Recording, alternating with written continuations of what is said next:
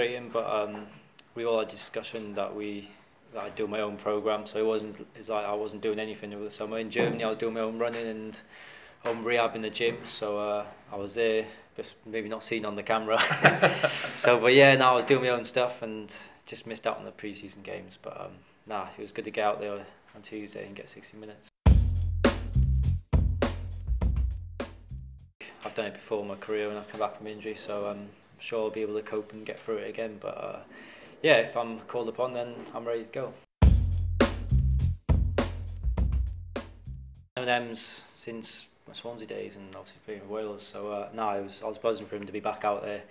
He's had a really difficult time and he must be really frustrated and glad to be over it and back in the team and obviously in good contention to be involved this year. He's unbelievable. Since a young age he was above everyone when he was his age groups, and he was playing up the years. Obviously he's played for Wales and you've seen the teams he's played for. He's had a good career, but probably not play as many games as he'd like. So hopefully if we keep him fit, he'd be a really big player for us this year.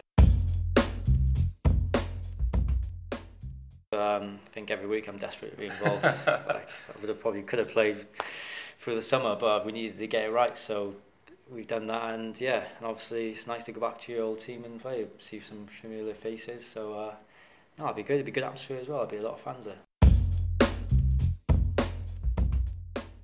I enjoyed it. I think they're always a club that they do the transfer business early in the window, and they always look to push and do well in the league. So I know they've had a tough start, but I think it'll be a really tough game for us on Saturday.